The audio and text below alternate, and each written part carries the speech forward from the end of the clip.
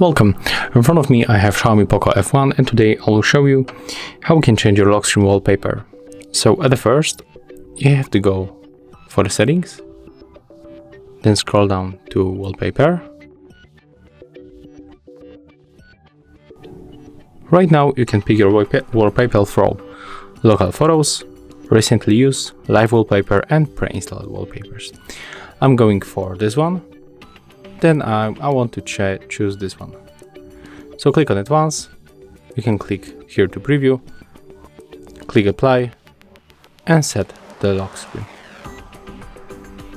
As you can see right now, when you go back, lock our screen, take a look, our wallpaper has changed. If you find this video helpful, remember to leave a like, comment and subscribe to our channel.